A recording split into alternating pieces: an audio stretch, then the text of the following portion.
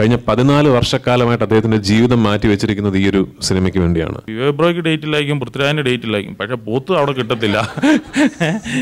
പോത്തുകാരൻ ഏതായാലും ഞായറാഴ്ച ഉണ്ടാകത്തില്ല. അതുകൊണ്ടിട്ട് നീ പോത്തിനോട് എങ്ങനെയെങ്കിലും ഒന്ന് പറഞ്ഞ് അഡ്ജസ്റ്റ് ചെയ്യാൻ പറ. ഞങ്ങൾ റഹ്മാൻ സാറിനെ ഉൾപ്പെടുത്തി ആടുജീവിതത്തിന് വേണ്ടി ഒരു മ്യൂസിക് വീഡിയോ ഷൂട്ട് ചെയ്തു. അത് അദ്ദേഹമാണ് ആ മ്യൂസിക് വീഡിയോയിൽ അഭിനയിച്ചിരിക്കുന്നത്. ഇത് കടുവയ്ക്ക് വേണ്ടി നമ്മൾ ചെയ്യുന്നൊരു പ്രോസസ്സല്ല, കടുവയിൽ തുടങ്ങുന്നൊരു പ്രോസസ്സാണ്. ദുൽഖർ കുറുപ്പിന് ചെയ്തതുപോലെയും ഞാനിപ്പോൾ കടുവയ്ക്ക് ചെയ്യുന്നത് പോലെയും മലയാളത്തിൽ നിന്ന് ഇങ്ങനൊരു സിനിമ റിലീസാകുന്നു എന്നറിയുന്ന വിധത്തിൽ വേണം റിലീസാക്കാൻ. ഒരു റിയൽ ലൈഫ് പേഴ്സണാലിറ്റിയുമായിട്ടൊരു സിമിലാരിറ്റി ഉണ്ടെന്നൊരു ക്ലെയിം ഞാൻ അറിയുന്നത് തന്നെ ഇതിനൊരു കോടതിയിൽ ഒരു ലിറ്റിഗേഷൻ വരുമ്പോഴാണ്. എൻ്റെ പേര് ഷമ്യ ഷനവാസ് ആൻഡ് ഞാൻ അനക്ഡോട്ട് മീഡിയ എന്നാണ്. രാജേന്ദ്രൻ്റെ അടുത്താണ് ചോദ്യം. 2019 ഈ ഒരു മൂവി പ്ലാൻ ചെയ്യുന്ന സമയത്ത് അന്യഭാഷകളിലോട്ട് ഇത് റീമേക്ക് ചെയ്യാനായിട്ടൊരു പ്ലാൻ ഉണ്ടായിരുന്നോ? അതോ ഇപ്പോൾ പാൻ ഇന്ത്യ മൂവീസ് ആണല്ലോ ട്രെൻഡ്, അതിൻ്റെ ഭാഗമായിട്ടാണോ റീമേക്ക് ചെയ്യുന്നത്? ഈ റീമേക്കുകളുടെ കാലം പതുക്കെ അന്യാധീനപ്പെട്ടു പോകും എന്നൊരു തോന്നലുള്ള ഒരാളാണ് ഞാൻ. അതെന്താ വെച്ചാൽ ഇനിയിപ്പോൾ ഫോർ എക്സാമ്പിൾ ഭോജ്പുരി ഭാഷയിലൊരു ഗംഭീര സിനിമ ഇറങ്ങുന്നു. അത് തിയേറ്ററിൽ ഇറങ്ങി ഒരു 4 ആഴ്ച കഴിയുമ്പോൾ ഏതെങ്കിലും ഒരു സ്ട്രീമിംഗ് സർവീസിൽ വരും. ഈ സ്ട്രീമിംഗ് സർവീസിൽ വന്നു കഴിയുമ്പോൾ ഭയങ്കരമായിട്ട് അതിനെക്കുറിച്ച് ചർച്ചകളുണ്ടാവും.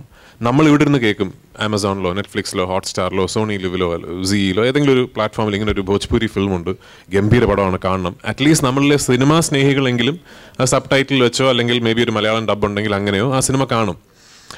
അപ്പോൾ അതേ സംവിധായകൻ അടുത്തൊരു സിനിമ ചെയ്യുമ്പോൾ എൻ്റെ സിനിമ കഴിഞ്ഞ സിനിമ ഇറങ്ങിയപ്പോൾ എല്ലാ ഭാഷകളിൽ നിന്നും ഇത്രയും നമുക്ക് ഫീഡ്ബാക്ക് കിട്ടി, അപ്പോൾ എൻ്റെ അടുത്ത സിനിമ ഞാനിനി എല്ലാ ഭാഷകളിലും റിലീസ് ചെയ്യണമെന്നൊരു തോന്നൽ ആ സംവിധായകനും നിർമ്മാതാവിനും ഉണ്ടാവും. ഇപ്പോൾ ജനഗണമന, നമുക്കിപ്പോൾ ഈ ജനഗണമന റിലീസായി അങ്ങനെ ഒരു വൈഡ് റിലീസൊന്നും ഇല്ലായിരുന്നു. ഡബ്ഡ് വേർഷൻസ് ഒക്കെ ചില മൾട്ടിപ്ലെക്സുകളിൽ റിലീസ് ചെയ്തുവെങ്കിലും നെറ്റ്ഫ്ലിക്സിൽ വന്നേ പിന്നെ ആ സിനിമയുടെ ഒരു റെസ്പോൺസ് കാണുമ്പോൾ ഇപ്പം ഞങ്ങൾ ആലോചിക്കണം, അതിൻ്റെ ഒരു സെക്കൻഡ് പാർട്ട് ചെയ്യുകയാണെങ്കിൽ നമ്മൾ തന്നെ എല്ലാ ഭാഷയിലും ചെയ്തത് ഇറക്കണം എന്നുള്ളൊരു ചിന്ത നമുക്ക് തന്നെ ഉണ്ട്. കടുവയെ സംബന്ധിച്ചിടത്തോളം ഇത് ഈ പാൻ ഇന്ത്യ എന്നാണ് പറയുന്നത്, അത് വേറൊരു ചർച്ചാ വിഷയമാണ്. ഞാൻ നേരത്തെ 1-2 ഇൻ്റർവ്യൂസിൽ ഞാൻ സൂചിപ്പിച്ചൊരു കാര്യമുണ്ട്. അതായത് നമ്മുടെ സിനിമകൾ റിലീസാവുന്ന വിവരവും ആ സിനിമകളെക്കുറിച്ചുള്ള ഇൻഫർമേഷനും ഇനി മുതൽ നമ്മൾ തന്നെ നേരിട്ട് ഫസ്റ്റ് ഹാൻഡ് രാജ്യമെമ്പാടുമുള്ള ആൾക്കാർക്ക് ആ ഇൻഫർമേഷൻ നമ്മൾ ഷെയർ ചെയ്യേണ്ട ഒരു കാലം ആയി എന്നാണ് എൻ്റെ തോന്നൽ. ഇതിപ്പോൾ കടുവ നമ്മൾ 5 ഭാഷകളിൽ ഡബ് ചെയ്ത് തിയേറ്ററിൽ റിലീസ് ചെയ്യുന്നതുകൊണ്ട് ഇനിയും എക്സ്ട്രാ കുറേ കോടികൾ റവന്യൂ ഉണ്ടാകും എന്നുള്ളതല്ല അതിൻ്റെ. ഇന്നിപ്പോൾ ഒരു വലിയ തെലുങ്ക് സിനിമ റിലീസ് ചെയ്യുമ്പോൾ നമ്മൾ ഇവിടുത്തെ മാധ്യമങ്ങളിലല്ലാതെ വാർത്തയാവുന്നില്ലേ? ഒരു വലിയ കന്നഡ പടം റിലീസാകുമ്പോൾ നമ്മുടെയൊക്കെ മാധ്യമങ്ങൾ അത് വാർത്തയാകുന്നില്ലേ? ഒരു വലിയ മലയാള സിനിമ റിലീസാകുമ്പോൾ അവിടുത്തെ മാധ്യമങ്ങളിൽ അത് വാർത്തയാകണം എന്ന് ആഗ്രഹിക്കുന്ന ഒരാളാണ് ഞാൻ. അപ്പോൾ ആ ഒരു പ്രോസസ്സിൻ്റെ തുടക്കമായിട്ട് മാത്രമാണ് ഞാൻ ഈ കടുവയുടെ ഈ മൾട്ടി സിറ്റി പ്രൊമോഷണൽ ടൂറിനെ കാണുന്നത്. ഇത് കടുവയ്ക്ക് വേണ്ടി നമ്മൾ ചെയ്യുന്നൊരു പ്രോസസ്സല്ല, കടുവയിൽ തുടങ്ങുന്നൊരു പ്രോസസ്സാണ്. ഇനി എൻ്റേത് എന്ന് മാത്രമല്ല, എല്ലാ വലിയ സിനിമകൾക്കും ദുൽഖർ കുറുപ്പിന് ചെയ്തതുപോലെയും ഞാനിപ്പോൾ കടുവയ്ക്ക് ചെയ്യുന്നത് പോലെയും രാജ്യമെമ്പാടുമുള്ള സിനിമാ സ്നേഹികൾക്കും മാധ്യമങ്ങൾക്കും മലയാളത്തിൽ നിന്ന് ഇങ്ങനൊരു സിനിമ റിലീസാകുന്നു എന്നറിയുന്ന വിധത്തിൽ വേണം റിലീസാക്കാൻ എന്നൊരു ആഗ്രഹം എനിക്കുണ്ട്.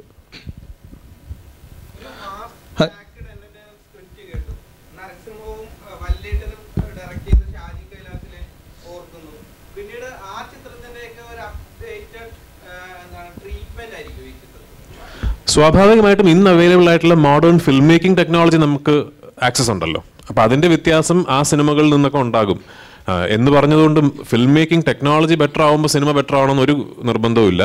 പക്ഷേ ആ വ്യത്യാസം നിങ്ങളുടെ വ്യൂയിങ് എക്സ്പീരിയൻസിലുണ്ടാവും. ഇന്നിപ്പോൾ നമുക്ക് ബെറ്റർ ക്യാമറാസ് അവൈലബിൾ ആണ്, ബെറ്റർ സൗണ്ട് സിസ്റ്റംസ് അവൈലബിൾ ആണ്, നമ്മുടെ വ്യൂയിങ് എക്സ്പീരിയൻസ് തന്നെ ബെറ്റർ ആയിട്ട് ഇന്നത്തെ തിയേറ്റേഴ്സ് എല്ലാം അറ്റ്മോസ് എക്യുപ്ഡ് ആണ്. അപ്പോൾ ആ വ്യത്യാസമുണ്ട്. മാത്രമല്ല ഇത് 90കളുടെ തുടക്കത്തിൽ നടക്കുന്നൊരു കഥയായതുകൊണ്ട് ഇതിൻ്റെ ഒരു എസ്തെറ്റിക്സും ലുക്ക് ആൻഡ് ഫീലും മാത്രമാണ് 90കളുടെ തുടക്കത്തിൽ നടക്കുന്നത് പോലെ. ഇതിൻ്റെ ഒരു നറേറ്റീവിൻ്റെ സ്റ്റൈലും സ്പീഡും കഥ പറയുന്ന രീതിയുമെല്ലാം മോഡേൺ ആയിട്ടാണ് എനിക്ക് തോന്നിയിട്ടുള്ളത്. എന്നാൽ നമുക്ക് ഭയങ്കരമായിട്ട് ഒരു ഫെമിലിയാരിറ്റി തോന്നിപ്പിക്കുന്ന ഒരു ടെംപ്ലേറ്റ് ഉണ്ടല്ലോ ഈ മാസ് ആക്ഷൻ സിനിമകളുടെ, ആ ടെംപ്ലേറ്റ് ഈ സിനിമയ്ക്കുണ്ട്. പക്ഷേ ഈ കഥാഗതിയിൽ കഥ മുന്നോട്ട് സഞ്ചരിക്കുന്ന രീതിയിൽ ജെന്യുവനായിട്ട് പുതിയതെന്ന് എനിക്ക് തോന്നിയ 1-2 കാര്യങ്ങൾ ഈ സിനിമയിലുണ്ട്. അല്ലാതെ ഇത് നിങ്ങൾക്ക് ഏതോ കണ്ടു മറന്ന കുറേ സിനിമകളുടെ സീക്വൻസുകൾ എടുത്ത് അടുക്കി വെച്ച പുതിയൊരു സിനിമ ഉണ്ടാക്കിയ സിനിമയല്ല. ഇതിലൊരു ജെന്യുവൻ കഥയുണ്ട്, അത് ഇൻട്രസ്റ്റിംഗ് ആയിട്ടൊരു കഥയാണ്. ആ കഥ പ്രോഗ്രസ് ചെയ്യുന്ന സ്ക്രീൻ പ്ലേയും വളരെ ഇൻട്രസ്റ്റിംഗ് ആണ്. അതിനെ നമ്മൾ കുറച്ചു കാലമായിട്ട് അന്യാധീനപ്പെട്ടു പോയോ മലയാളത്തിൽ എന്ന് സംശയിക്കുന്ന ഒരു സിനിമാ ഭാഷയിൽ പറഞ്ഞിരിക്കുന്നു എന്ന് മാത്രം. ഹായ്, നമസ്കാരം. ഞാൻ RJ Alex from radio mercy. ഇവിടെയാണ് രാജേട്ടാ. ഹായ്. എൻ്റെ ചോദ്യം പൃഥ്വിരാജിനോടാണ്. നമുക്കറിയാം ഷാജി കൈലാസ് എന്ന് പറയുന്ന ഒരു ഡയറക്ടർ അടി ഇടി വെടി അതിനപ്പുറത്തേക്ക് ഒരു ഡയലോഗുണ്ട്. അതായത് ഒരു നെടുനീളൻ ഡയലോഗുകൾ അദ്ദേഹത്തിൻ്റെ ചിത്രങ്ങളിൽ കാണാൻ സാധിക്കും. അങ്ങനെ എന്തെങ്കിലും ഈ ഒരു കടുവയിലുണ്ടോ? കടുവാക്കുന്നേൽ കുറുവച്ചൻ അങ്ങനെ എന്തെങ്കിലും ഡയലോഗുകൾ പറയുന്നുണ്ടോ? എന്തായാലും ആ ഒരു എക്സ്പീരിയൻസ് ഒന്ന് പറയാമോ? ഞാൻ നേരത്തെ പറഞ്ഞതിൻ്റെ ഒരു ആസ്പെക്റ്റ് ആണത്. അതായത് നമ്മൾ ഈ 90കളുടെ തുടക്കത്തിലൊക്കെ നമ്മൾ കണ്ട് കൈയടിച്ചിരുന്ന സിനിമകളുടെ സ്വഭാവം ഈ വലിയ ഡയലോഗുകൾ പറഞ്ഞ് ആൾക്കാരെ കോരിത്തെരിപ്പിക്കുക എന്ന് പറയുന്നൊരു സ്വഭാവം അത്തരം സിനിമകൾ ഞാനും കൈയടിച്ചിട്ടുണ്ട് കേട്ടോ. ലാലേട്ടൻ്റെയും മമ്മൂക്കയുടെയും സുരേഷ് ചേട്ടനൊക്കെ ഡയലോഗുകൾക്ക് ഞാനും തിയേറ്ററിൽ പോയി കൈയടിച്ചിട്ടുണ്ട്. പക്ഷെ ആ ഒരു ശൈലി സിനിമകൾക്ക് പൊതുവെ മാറി വരുന്നുണ്ടല്ലേ. ഈ വെർബോസ് ആയിട്ടുള്ള സിനിമകളിൽ നിന്ന് മാറി അങ്ങനെ നെടുനീളൻ ഡയലോഗുകൾ പറയുക എന്നുള്ളത് മാറിയിട്ടുള്ളൊരു തരം സിനിമകളാണ്. ഓഫ്കോഴ്സ് ജനഗണമനയിൽ നെടുനീളൻ ഡയലോഗുകൾ ഉണ്ടായിരുന്നു, അത് പക്ഷേ ഒരു കോടതി മുറിയിൽ പറയുന്ന വാദത്തിന്റെ ഭാഗമായിട്ട് വരുന്ന ഡയലോഗ്സ് ആണ്. കടുവയിലപ്പോൾ അങ്ങനല്ല. ഈ ഞാനോ വിവേകോ നിന്ന് ഭയങ്കര ലെങ്തി ഡയലോഗുകൾ പറഞ്ഞിട്ട് തിരിഞ്ഞ് സ്ലോ മോഷനിൽ നടന്നു പോകുന്ന അങ്ങനത്തെ സിനിമയല്ല. പക്ഷേ ഈ punch lines, mass moments, larger than life moments, ഒരു ഹീറോ റെപ്രസെൻറ്റേഷൻ, ഇതെല്ലാം ഉള്ള സിനിമയാണ്. പിന്നെ എനിക്ക് തോന്നുന്നു ഷാജിയേട്ടൻ മുമ്പ് ചെയ്തിട്ടുള്ള സിനിമകളെക്കാൾ കൂടുതൽ ആക്ഷൻ ഉള്ള ഒരു പടമാണെന്ന് എനിക്ക് തോന്നുന്നു. ആ ആക്ഷൻ വളരെ സിനിമാറ്റിക് ലിബേർട്ടി എടുത്ത് എന്ന് പറഞ്ഞ് ഇങ്ങനെ അങ്ങ് ഭയങ്കര അൺറിയൽ ആയിട്ടല്ല, എന്നാൽ ഒരു സിനിമാറ്റിക് ലിബേർട്ടിയൊക്കെ എടുത്ത് വലിയ ലാർജർ ദാൻ ലൈഫ് രീതിയിൽ ഏറ്റവും കൂടുതൽ പണം ചെലവാക്കിയിരിക്കുന്നതും സമയം ചെലവാക്കിയിരിക്കുന്നതും എല്ലാം ഇതിലെ ആക്ഷൻ സീക്വൻസസ് ഷൂട്ട് ചെയ്യാൻ തന്നെയാണ്. Thank you so much. Hello. Okay.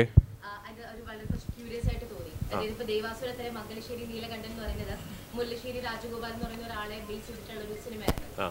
അതുപോലെ ഇതിലെ കടുവാക്കുന്നേൽ കുറുവച്ചൻ, മേലെ പറമ്പിൽ കുറുവച്ചൻ അഥവാ പാലയിലുള്ള ഒരു ജോസ് കുറുവിന കുന്നേൽ എന്ന് പറയുന്ന ഒരാളെ ബേസ് ചെയ്തുകൊണ്ടാണ് എന്നുള്ളൊരു രീതിയിൽ കമന്റ് ചെയ്തു. ആള് ഭയങ്കര കിടിലമാണ്, ലെജൻഡ് ആണ്, അവർക്ക് അറിയാത്തവർക്കുള്ള കഥയാണ് കടുവ എന്ന് പറയുന്നത്.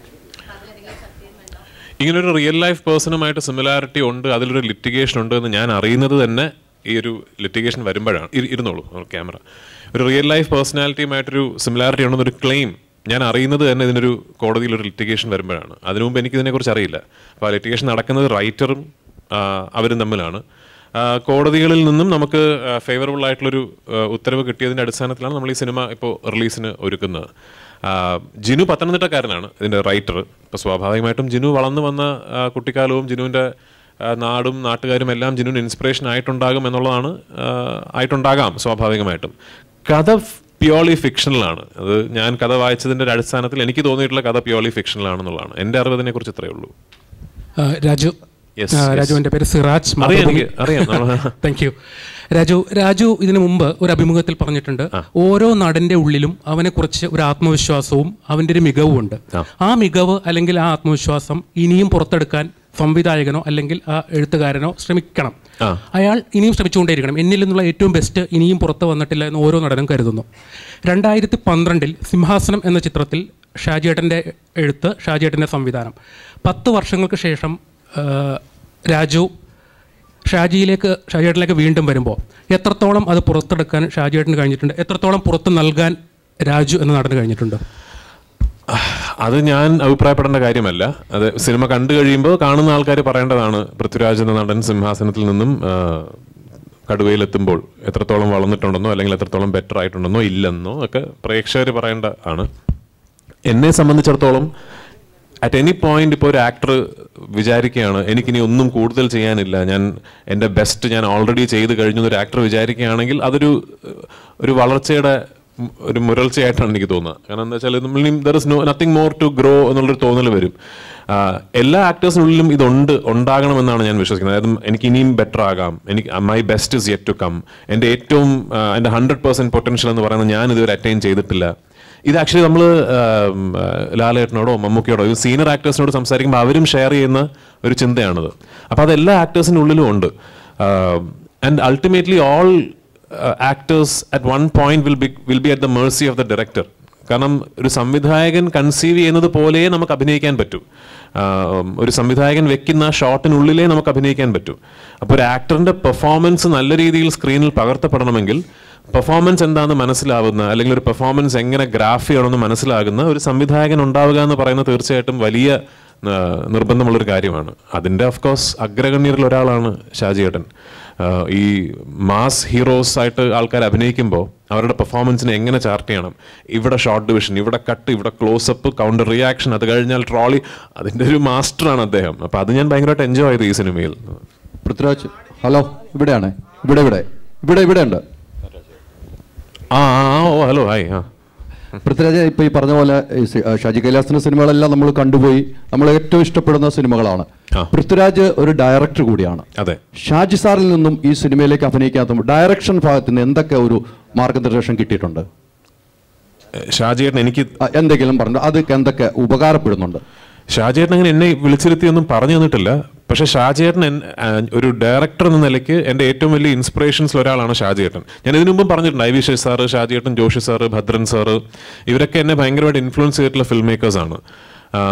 What was said and done മലയാള സിനിമയുടെ ഒരു കാലഘട്ടത്തിൽ മുഖ്യധാരാ സിനിമയുടെ ഫിൽം മേക്കിംഗ് ലാംഗ്വേജിന് സിംഗിൾ ഹാൻഡഡ്ലി ഒരു മാറ്റം വരുത്തിയ ഡയറക്ടേഴ്സിൽ ഒരാളാണ് ഷാജിയേട്ടൻ. ഷാജിയേട്ടൻ്റെ അസുരവംശം മുതലുള്ള സിനിമകളൊക്കെ ഇങ്ങോട്ട് നമ്മൾ നോക്കുമ്പോൾ പെട്ടെന്ന് ഒരു പുതിയൊരു ഫിലിം ലാംഗ്വേജ് വന്നൊരു ഫീലിംഗ് അന്ന് നമുക്ക് എല്ലാവർക്കും ഉണ്ടായിരുന്നു. ലൂസിഫർ ഒരു ഫിലിം സ്റ്റുഡൻറ്റ് കാണുകയാണെങ്കിൽ, സിനിമയെ വളരെ ക്ലോസ് ആയിട്ട് ഒബ്സർവ് ചെയ്യുന്നൊരു ഫിലിം സ്റ്റുഡൻറ്റ് കാണുകയാണെങ്കിൽ നിങ്ങൾക്ക് മനസ്സിലാവും ലൂസിഫറിൽ ഒരുപാട് ഷാജി കൈലാസ് ഇൻസ്പിറേഷൻ ഉണ്ട്, ജോഷി സാർ ഇൻസ്പിറേഷൻ ഉണ്ട്, ഭദ്രൻ സാർ ഇൻസ്പിറേഷൻ ഉണ്ട്. ഇവരെല്ലാം എന്നെ ഇൻസ്പയർ ആയിട്ടുള്ള ഫിലിം മേക്കേഴ്സാണ്. എനിക്ക് ഷാജിയേട്ടന് ഭയങ്കരമായിട്ട് ഞാൻ ആരാധനയോടുകൂടി നോക്കി നിന്നിട്ടുള്ളത് ഷാജിയേട്ടൻ ഡയലോഗ് സീനുകൾ ഷോർട്ട് ഡിവൈഡ് ചെയ്യുന്നതാണ്.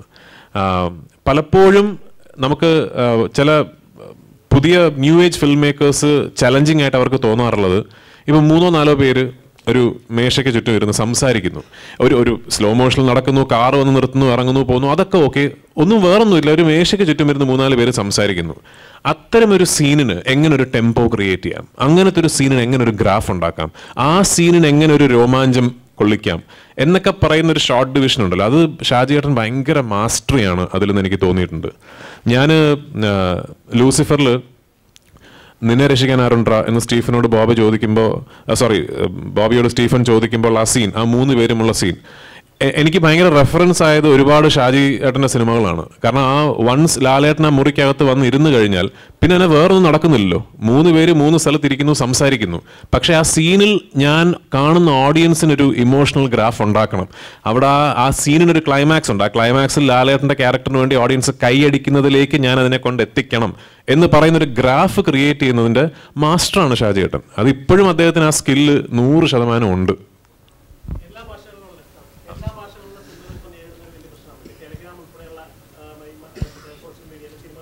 അതെ.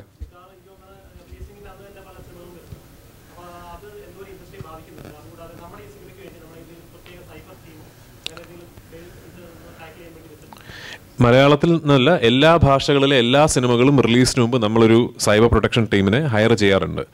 അൺഫോർച്ചുനേറ്റ്ലി അവരെല്ലാവരും പ്രിവെൻഷൻ ടീമല്ല, ക്യൂർ ടീമാണ്. കാരണം എന്താ വെച്ചാൽ സിനിമ ഇറങ്ങി ഓൺലൈനിൽ ടെലിഗ്രാം ലിങ്കുകൾ വരുമ്പോൾ ഓരോ ലിങ്കായിട്ട് ബ്ലോക്ക് ചെയ്തുകൊണ്ടിരിക്കുക, ഡിലീറ്റ് ചെയ്തുകൊണ്ടിരിക്കുക, അതാണ് അവരുടെ ജോലി. അത് നമ്മളൊരു ആദ്യത്തെ 4 വീക്സ് നമ്മൾ ചെയ്യും. 4 വീക്സ് കഴിഞ്ഞാൽ പിന്നെ ഉത്തരവാദിത്വം ഡിജിറ്റൽ സ്ട്രീമിംഗ് റൈറ്റ്സ് വാങ്ങിച്ച ആൾക്കാരിലേക്ക് മാറ്റി കൊടുക്കപ്പെടും. ചോദിച്ചത് ഒരു $1 million ക്വസ്റ്റ്യൻ ആണ്. കാരണം ഇത് ഇന്ന് നമ്മുടെ ഇൻഡസ്ട്രി നേരിടുന്ന, നമ്മുടെ അല്ല, സിനിമാ വ്യവസായം നേരിടുന്ന, ഇന്നല്ല കഴിഞ്ഞ കുറേ പതിറ്റാണ്ടുകളായി നേരിടുന്ന ഏറ്റവും വലിയ ചാലഞ്ചസിലൊന്ന് ഈ പൈറസി തന്നെയാണ്. ഇതിൻ്റെ ഒരു അന്തിമ മരുന്ന് എന്ന് പറയുന്നത് മറ്റേ സൈഡിൽ നിന്നാണ് വരേണ്ടത്. പ്രേക്ഷകരങ്ങ് തീരുമാനിക്കണം, വേണ്ട നമ്മൾ കാണുന്നില്ല, നമ്മൾ തിയേറ്ററിൽ കണ്ടോളാം, തിയേറ്ററിൽ കാണാൻ പറ്റിയില്ലെങ്കിൽ നമ്മൾ വെയിറ്റ് ചെയ്തിട്ട് ഏതെങ്കിലും OTT സർവീസിലോ അല്ലെങ്കിൽ ചാനലിലോ കണ്ടോളാം. പ്രേക്ഷകർ, എനിക്ക് തോന്നുന്നു ഒരു പരിധിവരെ സിനിമ ഈ ഒരു യുദ്ധത്തിൽ പൂർണ്ണമായും പരാജയപ്പെടാതെ പിടിച്ചു നിൽക്കുന്നത് ഈ പ്രേക്ഷക പിന്തുണ കാരണമാണ്. ഇന്നും ഒരു വലിയ സിനിമ തിയേറ്ററിൽ ഇറങ്ങുമ്പോൾ ഇല്ല ഞങ്ങളത് തിയേറ്ററിൽ പോയി തന്നെ കണ്ടോളാം, തിയേറ്ററിൽ പോയി തന്നെ കാണണം എന്ന് വിശ്വസിക്കുന്ന ഒരു വലിയ പ്രേക്ഷക സമൂഹം ഇവിടെ നിൽക്കുന്നത് കൊണ്ടാണ് ഇത്രയും എഗൻസ്റ്റ് ആയിട്ട് കാര്യങ്ങൾ നമുക്കുള്ളപ്പോഴും ഇൻഡസ്ട്രി പിടിച്ചു നിൽക്കുന്നത്. അതല്ലെങ്കിൽ അതൊരു എത്ര ക്ലീഷേ ഡയലോഗാണ്, പക്ഷേ ഇത് കാരണം എത്ര പേർക്കാണ് loss ഉണ്ടാകുന്നതെന്നറിയോ? Producers of course, distributors of course. അത് ആ ലോസിൻ്റെ ഒരു ബട്ടർഫ്ലൈ ഇഫക്റ്റ് ഇൻഡസ്ട്രിയുടെ ഏറ്റവും താഴെയുള്ള ആൾക്കാർ വരെ വരും. ഇപ്പോഴും അവർക്കിതിൽ എന്താണ് ഗെയിൻ എന്ന് മനസ്സിലാവുന്നില്ല. അത് എന്താണ് അവർ നേടുന്നത് എന്ന് എനിക്ക് പിടികിട്ടുന്നില്ല. സോ അതിനൊരു പ്രിവെൻഷൻ ഇന്നും ഇല്ല. ഇപ്പോഴും ക്യൂറിന് വേണ്ടിയാണ് നമ്മൾ എല്ലാവരും ഓടി നടക്കുന്നത്.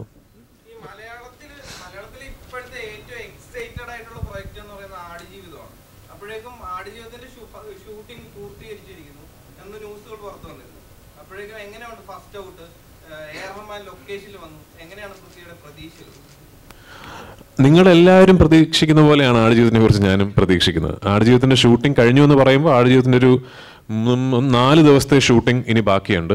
എൻ്റെ താടി കുറച്ചുകൂടെ വളർന്നിട്ട് ഒരു 3 ദിവസം അതിൽ ഷൂട്ട് ചെയ്യും. പിന്നെ ഒരു ദിവസം പിന്നെ എപ്പോഴേലും ഒരു ടൈലൻറ്റ് പോലെ, അതിനൊരു ധൃതിയില്ല. അത് സിനിമയുടെ എഡിറ്റിംഗ് വർക്കൊക്കെ കഴിഞ്ഞിട്ട് ചെയ്താലും കുഴപ്പമില്ല. പക്ഷെ നമ്മുടെ പ്രധാന ചലഞ്ച് എന്ന് പറയുന്ന മരുഭൂമിയിലെ ഷൂട്ട്, ഈ ഫോറിൻ രാജ്യത്ത് ഷൂട്ട് ചെയ്യുന്നത്, അത് പൂർണ്ണമായും കഴിഞ്ഞു. അതൊരു വലിയ സമാധാനമാണ്.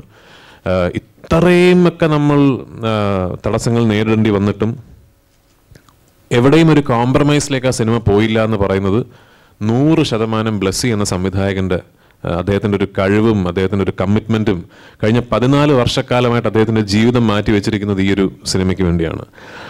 റഹ്മാൻ സാർ വന്നിരുന്നു.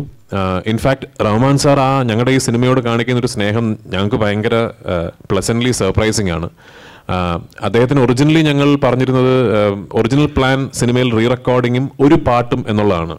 ഈ സിനിമയുടെ വർക്ക് തുടങ്ങിക്കഴിഞ്ഞിട്ട് അദ്ദേഹമായിട്ടാണ് ഇങ്ങോട്ട് 3 പാട്ടുകൾ തന്നത്. പിന്നെ റഹ്മാൻ സാർ എന്നെ ബ്ലസ് ചേട്ടനോട് അങ്ങനെ ഒരു സിറ്റുവേഷൻ ഇല്ലേ, അവിടെ റീ റെക്കോർഡിംഗ് വേണം, നമുക്കൊരു ചെറിയൊരു പാട്ട് ചെയ്യാം എന്ന് പറഞ്ഞിട്ട് വേറൊരു ബെദോയിൻ ബേസ്ഡ് ഒരു സോങ് ഇപ്പോൾ ഈ ഷെഡ്യൂളിൻ്റെ സമയത്ത് വീണ്ടും അയച്ചു തന്നു. വെറുതെ ചോദിച്ചതാണ്, സർ വരുമോ ജോർഡനിലേക്കെന്ന്. കുറച്ച് കഴിഞ്ഞ് അദ്ദേഹം തിരിച്ചു വിളിച്ച്, ഞാൻ കാൻ ഫിലിം ഫെസ്റ്റിവലിന് പോയിട്ട് നേരെ അങ്ങോട്ട് നിങ്ങളുടെ ലൊക്കേഷനിലേക്കാണ് വരുന്നത് എന്ന് പറഞ്ഞ് നേരെ അങ്ങോട്ട് വന്നു. ഒരു 2.5 days ഞങ്ങളോടൊപ്പം ഉണ്ടായിരുന്നു. ഞങ്ങൾ റഹ്മാൻ സാറിനെ ഉൾപ്പെടുത്തി ആടുജീവിതത്തിന് വേണ്ടി ഒരു മ്യൂസിക് വീഡിയോ ഷൂട്ട് ചെയ്തു. അത് അദ്ദേഹമാണ് ആ മ്യൂസിക് വീഡിയോയിൽ അഭിനയിച്ചിരിക്കുന്നത്. സിനിമയുടെ റിലീസിനോട് അടുപ്പിച്ച് ഞങ്ങൾ ആ പാട്ടും ആ മ്യൂസിക് വീഡിയോയും റിലീസ് ചെയ്യും. അദ്ദേഹം അവിടെ വന്ന് ഞങ്ങളുടെ ക്രൂവിനോട് പെരുമാറിയതും ഈ സിനിമയെക്കുറിച്ച് സംസാരിച്ചതും ആ സീൻ എടുത്തത് എന്നെ കാണിക്കാമോ, ഫുട്ടേജ് കണ്ടിട്ട് അഭിപ്രായം പറഞ്ഞതും എല്ലാം അദ്ദേഹം പോയി കഴിഞ്ഞപ്പോൾ ഞങ്ങൾക്ക് എല്ലാവർക്കും പെട്ടെന്ന് നമ്മളെന്തോ ഭയങ്കര സംഭവമായിട്ടോ ചെയ്തുകൊണ്ടിരിക്കുന്നത് നമുക്കൊരു ഫീലിംഗ്. അപ്പം അതിന് അദ്ദേഹത്തിനോട് വലിയൊരു നന്ദിയുണ്ട് ഞങ്ങൾക്ക്. ആൻഡ് ഓഫ് കോഴ്സ് അദ്ദേഹത്തിൻ്റെ work in the film it's very good.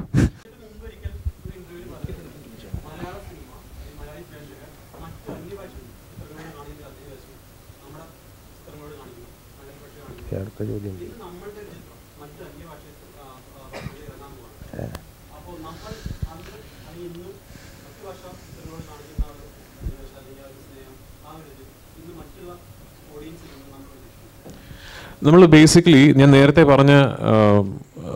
കടുവയെക്കുറിച്ച് സംസാരിച്ചപ്പോൾ പറഞ്ഞതിൻ്റെ ഒരു എക്സ്ട്രപ്പുലേഷനാണ് ഇപ്പോൾ ഈ ചോദിച്ച ചോദ്യത്തിൻ്റെ ഉത്തരം. കാരണം എന്താണ് നമുക്ക് ഇവിടെ കിട്ടുന്നില്ല മറ്റ് ഭാഷകളിലേക്ക് കിട്ടുന്നുള്ളൂ എന്നുള്ളൊരു തോന്നൽ വരുന്നത് എവിടെയാണ്? എത്തരം സിനിമകളിലാണ് അല്ല. എനിക്ക് തോന്നിയിട്ടുള്ളത് ഈ ഒരു larger than life action mass എൻ്റർടൈനേഴ്സാണ് നമുക്ക് എപ്പോഴും. മലയാളത്തിലത്തെ സിനിമകൾ ഉണ്ടാകുന്നില്ല അങ്ങനൊരു അടിച്ചുപൊളി first day theatre experience. Of course വല്ലപ്പോഴും ഉണ്ടാവും, അതല്ലെങ്കിൽ കൺസിസ്റ്റൻ്റ് ആയിട്ട് നമുക്ക് കിട്ടുക അന്യഭാഷ ചിത്രങ്ങളിലാണെന്നൊരു നെറേറ്റീവ് ഇവിടെ ഉണ്ട്. അപ്പോൾ അതാണ് ഞാൻ പറഞ്ഞ അത്തരം സിനിമകളും നമ്മുടെ ഇൻഡസ്ട്രിയിൽ നിന്നുണ്ടാകണമെന്ന്. ഇപ്പോൾ ഈ ഒരൊറ്റ സിനിമ ഞാൻ ഡബ് ചെയ്ത് 5 ഭാഷകളിൽ അതാത് സംസ്ഥാനങ്ങളിലെ തിയേറ്ററുകൾ റിലീസ് ചെയ്തുകൊണ്ട് ഈ ഒരൊറ്റ സിനിമ കൊണ്ട് കംപ്ലീറ്റ് കാര്യങ്ങൾ മാറി മറിഞ്ഞ് എല്ലാം ഭയങ്കരമാകും എന്നൊരു പ്രതീക്ഷ ഞങ്ങൾക്ക് ആർക്കുമില്ല. പക്ഷെ ഇത് എവിടെയെങ്കിലും തുടങ്ങണ്ടേ? എവിടെയെങ്കിലും തുടങ്ങണമല്ലോ. അടുത്ത സിനിമയാകട്ടെ, അല്ലെങ്കിൽ ഇനി ഒരു പീരിയഡ് സിനിമ വരുമ്പോൾ നോക്കാം, അല്ലെങ്കിൽ ഒരു കേരളത്തിന് പുറത്ത് നടക്കുന്ന ഒരു കഥ, ഒരു പാൻ ഇന്ത്യൻ പോലെ നമുക്ക് അങ്ങനെ ഇത് തള്ളിപ്പോവും. മാത്രമല്ല അങ്ങനെ നമ്മൾ ഇതിനെ കണ്ടുകൊണ്ടിരുന്നാൽ ഇത് ചില സിനിമകൾക്ക് മാത്രം നടക്കുന്നൊരു പ്രക്രിയയായി മാറും. ഈ വൈഡ് റിലീസ് എല്ലാ ഭാഷകളിലുമുള്ള വേർഷൻസ് എന്ന് പറയുന്നത്. അതാണ് ഞാൻ പറഞ്ഞത്, ഇതൊരു നോം ആകണം. ഇനിയിപ്പോൾ ഇങ്ങനെ ആയിരിക്കണം. എൻ്റെ ആഗ്രഹം ഇനി എല്ലാ വലിയ മലയാള സിനിമകളും എല്ലാ മേജർ മെട്രോ സിറ്റീസിലും പോയിട്ട് ഇങ്ങനെ പബ്ലിസിറ്റി മീറ്റിംഗ് എല്ലാം നടത്തി ലാസ്റ്റ് വന്ന് ഇവിടെ ഒരു ക്ലൈമാക്സ് നമ്മുടെ സുഹൃത്തുക്കളോടൊപ്പം, നമ്മുടെ മാധ്യമ സുഹൃത്തുക്കളോടൊപ്പം ഇവിടെയാണ് പ്രീ റിലീസ് ഒരു ഇവന്റ് എന്ന് പറഞ്ഞാൽ അങ്ങനെയാണ് എൻ്റെ ആഗ്രഹം. അങ്ങനെയാണ് എൻ്റെ സിനിമകൾക്ക് മാത്രമല്ല എല്ലാ സിനിമകൾക്കും അങ്ങനെ ആയിരിക്കണം എന്ന് ഞാൻ ആഗ്രഹിക്കുന്നു. അങ്ങനെ ആവട്ടെ. ഹലോ മറ്റാരോടെങ്കിലും ഒരു ചോദ്യം ചോദിക്കണമെന്ന് തോന്നലുണ്ടോ? Yes, I can. Sir, my question is to Mr. Vivek Oberoi. What do you think nowadays South Indian movies are getting more response? Okay, what do you think? As a Bollywood actor, what do you think the change happening slowly? We are getting more response and audience. What is your opinion about the South Indian film industry as now? No, it's amazing. I'm really, really happy for all my friends, my family in South India for the success that they're achieving.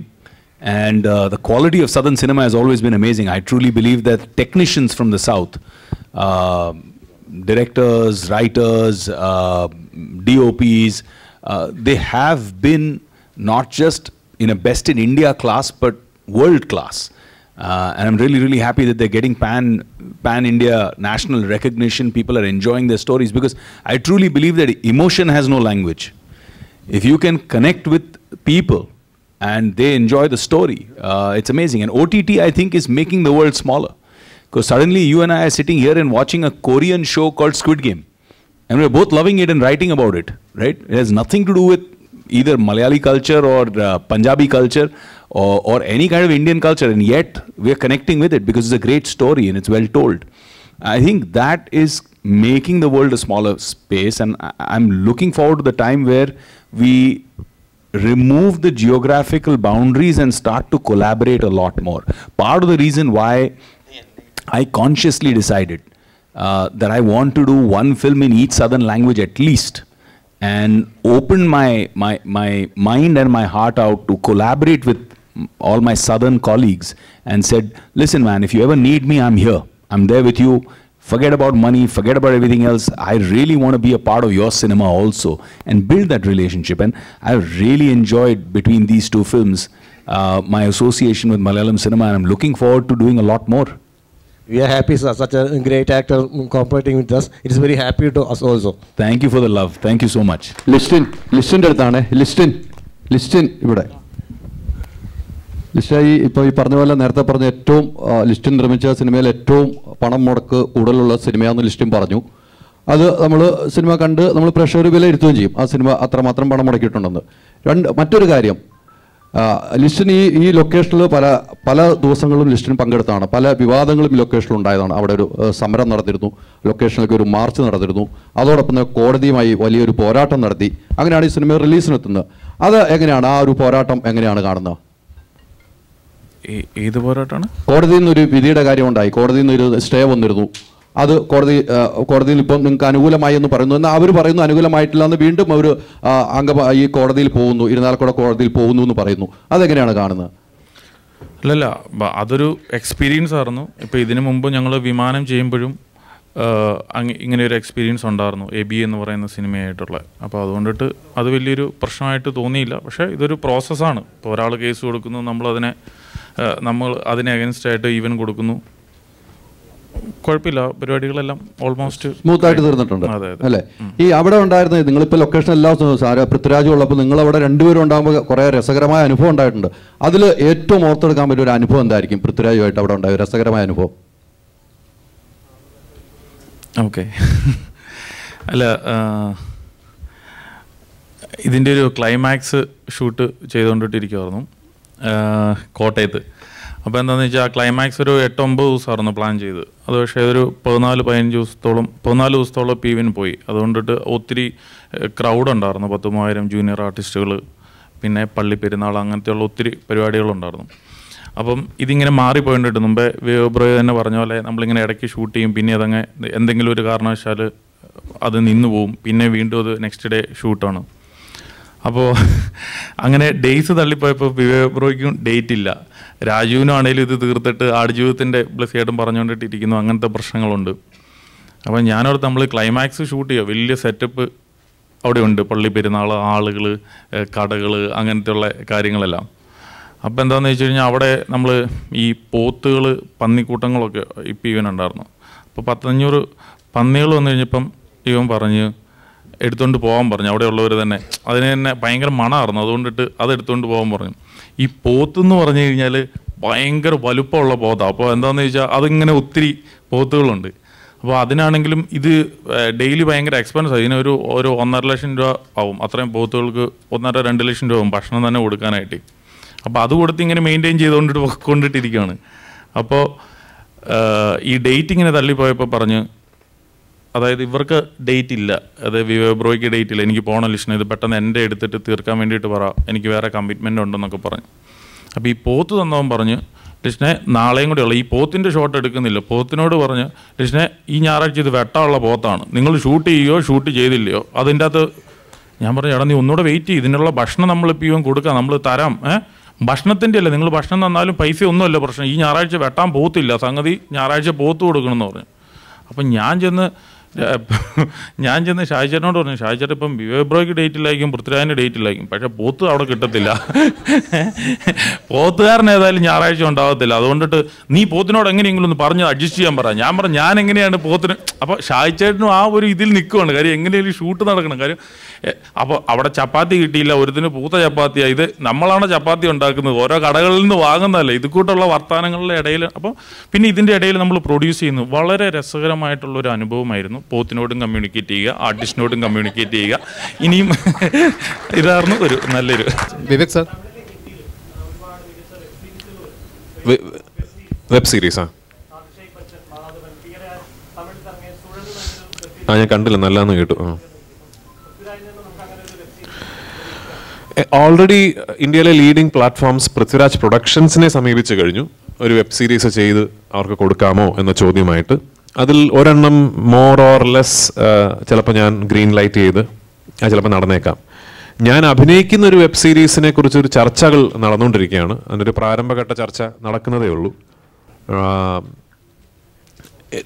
എന്നോട് ചോദിക്കുകയാണെങ്കിൽ ഇതെല്ലാം equally deserving ആണ്. ഇപ്പോൾ വിവേകിൻ്റെ inside edge എന്ന് പറയുന്ന web series is such A huge success. Your own season 3 now അല്ലേ?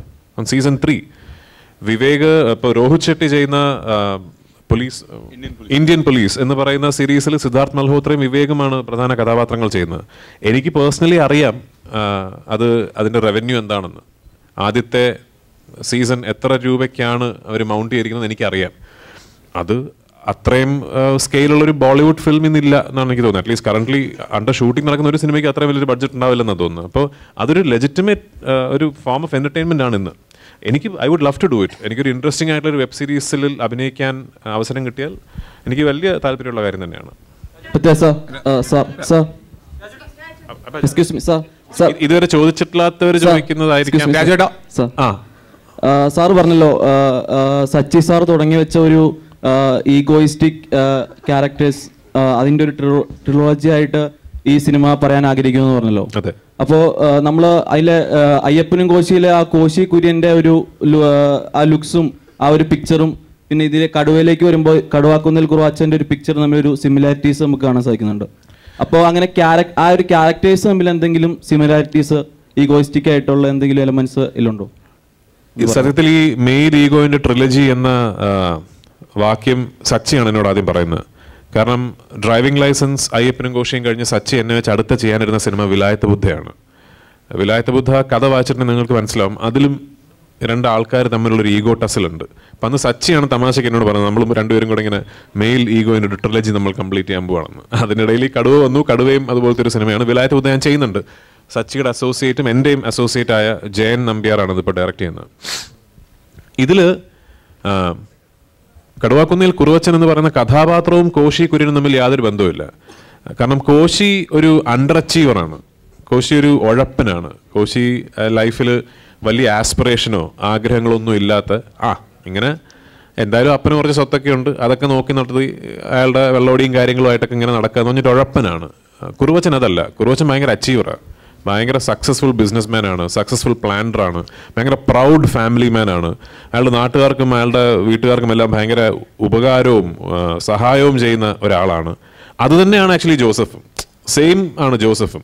In fact Kuruvachan ജോസഫും തമ്മിൽ ആദ്യം കാണുന്ന സീനിൽ കുറുവച്ചൻ ജോസഫിനോട് ആദ്യം പറയുന്നത് എടോ താൻ ഞങ്ങൾ പാലാക്കാരുടെ അഭിമാനമാകട്ടോ എന്നാൽ ജോസഫിനോട് കുറുവച്ചൻ ആദ്യം പറയുന്നത്. അപ്പം അത്തരത്തിൽ രണ്ട് ക്യാരക്ടേഴ്സ്. അപ്പം അതിൽ ഭയങ്കര ഡിഫറൻസ് ഉണ്ട് ക്യാരക്ടേഴ്സ് തമ്മിൽ. രാജേട്ടാ sorry Vivek so we have some huge fans of the show inside and here. Thank you. We would like to know if there will be a 4th season coming up for the same. Even I'd like to know. No, I think the contract that we all signed was a 3-season contract. It's one of Amazon's most successful shows, and Prime Video's very excited about planning the future of it. Because I think it was also India's first Emmy-nominated show. So it's done phenomenally well for both the platform, for all of us involved. But I think the plan is to decide whether to do a 4, 5, 6. You have 1, 2, 3, and then whether there is a plan to decide a 4, 5, 6, which is why the end of 3 is open-ended, because they may look at doing that. But that's a big commitment from everybody involved, right? So we started when nobody even heard of OTTs in India at that time, and now it's a big craze. So currently with the same platform, with Prime Video, I'm doing India's biggest show, I think. It's called Indian Police Force, which Rohit Shetty has created his, like you have the Marvel Comics universe, the MCU, you have the RCU, which is Rohit's cop universe. And he's mounted that on a phenomenal scale. I was just sharing with Prithvi the other day that this is allowing us to explore a certain kind and style of content making, which normally films will not allow you to do. So it's very exciting, and I hope that both of us get to do something exciting together on the OTT space. Rajota. So this will be the last question, okay? The last question I you. അപ്പോൾ ചോദിച്ചിട്ടില്ലാത്ത ഒരാൾ ചോദിക്കട്ടെ please. രാജേട്ടാ. അയ്യോ ഒരുപാട്. Okay, so ചോദിക്കാത്ത ആരെങ്കിലും ഒരാൾ. രാജേട്ടാ ഒന്നുമില്ല. ഓക്കെ ഇപ്പം ലാലേട്ടൻ്റെ കൂടെ ലൂസിഫർ, ബ്രോഡാഡി ഇതിലൊക്കെ അഭിനയിച്ചു. അപ്പം ആക്ഷൻ ലൂസിഫറിൽ രാജുവേട്ടൻ നേരത്തെ പറഞ്ഞു ലൂസിഫറിലെ കുറിച്ച് ഇപ്പോൾ ഷാജിയേട്ടൻ്റെ ഫിലിമിൻ്റെ ഇതിലെ ഒരു ആക്ഷൻസുമായിട്ട് ബന്ധപ്പെട്ട രീതിയിലുണ്ടെന്ന് പറഞ്ഞു. അപ്പം അതേപോലത്തെ ആക്ഷൻ ഫിലിം ഇപ്പം വെയിറ്റിംഗ് ആയിട്ടുള്ള ഇപ്പം ഇവിടെ ഇപ്പം ലാലേട്ടൻ ഫാൻസ് ഉണ്ടാവും, മമ്മൂക്ക ഫാൻസ് ഉണ്ടാവും, രാജുവേട്ടൻ ഫാൻസ് ഉണ്ടാവും. Thank you. ഇപ്പം ഓക്കെ, അപ്പം ഇനിയിപ്പം മമ്മൂക്കായുമൊത്ത് ഒരു ആക്ഷൻ പടം പൃഥ്വിരാജ് പ്രൊഡക്ഷൻസിൻ്റെ ബാനറിൽ ഇനി പ്രതീക്ഷിക്കാമോ പ്രേക്ഷകർക്ക്? അയ്യോ, എനിക്ക് മമ്മൂക്ക വെച്ച് ഞാൻ ഒരു സ്ക്രിപ്റ്റ് കിട്ടിയാൽ ഉറപ്പായിട്ട് ഞാൻ വണ്ടി എടുത്ത് വീട്ടിൽ പോകും. അപ്പൊ ഈ ലൊക്കേഷന്റെ ഇടയിൽ എപ്പോഴെങ്കിലും ഷാജിയേട്ടൻ ഈ മമ്മൂക്കനെ വെച്ചിട്ട് ഒരു പടം, ഒരു ആക്ഷൻ പടം എടുക്കണം എന്ന് സംസാരിച്ചിട്ടുണ്ടോ? എന്തെങ്കിലും എന്നോട് അങ്ങനെ അദ്ദേഹം ഒരു സബ്ജക്റ്റിനെ പറ്റി പറഞ്ഞിട്ടില്ല. അങ്ങനെ ഒരു സബ്ജക്ട് ഉണ്ടെങ്കിൽ അദ്ദേഹത്തിന് എന്നെ ഇപ്പോൾ ഷാജിയേട്ടനാണെങ്കിൽ ഉറപ്പായിട്ട് എൻ്റെ അടുത്ത് സംസാരിക്കാമല്ലോ. അപ്പോൾ അങ്ങനെ എനിക്ക് ആ സബ്ജക്ട് ഇഷ്ടപ്പെട്ടാൽ ഞാൻ തന്നെ വണ്ടി എടുത്ത് പോയി നമുക്ക് എടുത്ത് സംസാരിക്കും. എനിക്ക് എന്താണ് ഇന്ന് കുഴപ്പം, എനിക്കല്ലേ ഗുണം. ഓക്കെ, എന്തായാലും all the best for the കടുവ. Thank you so much. Release 30 നിന്നും മാറ്റി 7-ാം തീയതി മാറ്റി. അപ്പോൾ എന്തെങ്കിലും ഈ പ്രൊമോഷന്റെ ഇതുമായിട്ട് ബന്ധപ്പെട്ട് എന്തെങ്കിലും പ്രശ്നങ്ങളോ കാര്യങ്ങളോ ആണോ? അല്ല, ഞങ്ങൾക്ക് ഒരു സിനിമയുടെ ഒരു ലിറ്റിഗേഷൻ ഉണ്ടായിരുന്നു. അത് തീരുന്നു. പക്ഷെ ആ ലിറ്റിഗേഷൻ ബേസ് ചെയ്തിട്ട് സെൻസറിന് പോകുമ്പോൾ ഒരു പ്രോട്ടോകോൾ ഉള്ളത് ഞങ്ങൾക്ക് അറിയില്ലായിരുന്നു. അത് സെൻസറിന് ആപ്ലിക്കേഷൻ കൊടുത്തപ്പോഴാണ് അതിന് ഇങ്ങനൊരു ഫോർമാലിറ്റി ഉണ്ടെന്ന് ഞങ്ങൾ അറിയുന്നത്. അപ്പോൾ അതുകൊണ്ട് സെൻസർ വൈകി, അതാണ് കാര്യം. Okay, thank you. There's like one more question. That will be the last question. Okay, last question ആയിരിക്കും. ഈ സംഘടനയുമായി സഹകരിക്കാത്ത നടന്മാർക്ക് ആനുകൂല്യം ഉണ്ടാവില്ല. ഈ 2 വർഷത്തോളം സംഘടനയുടെ പരിപാടികളിൽ പങ്കെടുക്കാത്തവർക്ക് ആനുകൂല്യം ഉണ്ടാവില്ല എന്ന് ഇന്നലെ അമ്മ സംഘടനയിൽ പറയുകയുണ്ടായി. അതിനോട് എന്താണ് നിലപാട്? എനിക്ക് സത്യത്തിൽ ഇന്നലെ അമ്മ സംഘടനകളുടെ മീറ്റിങ്ങിൽ ഞാൻ പങ്കെടുത്തിട്ടില്ല. അവിടെ നിന്നൊരു ഇമെയിൽ വരുമായിരിക്കും, ഇതൊക്കെയാണ് സംഘടനയിലെടുത്ത തീരുമാനങ്ങളെന്ന്. അത് വായിച്ചതിന് ശേഷം അതിനെക്കുറിച്ചൊരു അഭിപ്രായം പറയാം. അതുപോലെ തന്നെ ഈ വിജയ് ബാബുവിനെതിരെ കോടതിയുടെ തീരുമാനം വന്നതിന് ശേഷം മാത്രം മതി നടപടി എന്നൊരു നിലപാട് കൂടെ അമ്മ എടുത്തിട്ടുണ്ട്. ആ നിലപാടിനോട് പൃഥ്വിരാജിന്റെ പ്രതികരണം എന്താണ്? തീർച്ചയായിട്ടും നമ്മൾ അതിനെക്കുറിച്ച് സംസാരിക്കുന്ന ഒരു 1-on-1 ചാറ്റിൽ ഞാൻ നിലപാട് പറയാം. This I would like to keep the narrative to കടുവ ആൻഡ് ഇറ്റ്സ് പ്രൊമോഷൻസ്. ഇല്ല, താങ്ക്സ് എ ലോട്ട്, ബിക്കോസ് നമുക്ക് ടൈമിന്റെ ഒരു പ്രശ്നമുണ്ട്, അതുകൊണ്ടാണ്. So thanks a lot.